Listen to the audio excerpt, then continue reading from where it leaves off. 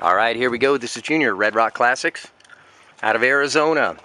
So I picked up this Jeep TJ from a friend of mine. I know quite a bit about this Jeep. So I'm going to tell you what happened with it and what its entire story is. The seats in this Jeep are Sahara seats. They did not put these style of seats in a Sport. So this is a Sport, which has got a Dana 30 front, Dana 35 rear axle in it. And the Sahara came with a Dana 44 rear. This is a 2001 Jeep TJ with 138,000 original miles. This is a 4.0 six-cylinder, automatic, cold air conditioning. I'm going to go through and show you some goods and some bads and kind of just give you an idea of why I've got this thing priced the way I do. The story behind this Jeep is that it was rolled on the passenger side. Damage was to the pillar, and it got a new windshield, got a new upper pillar, got new paint.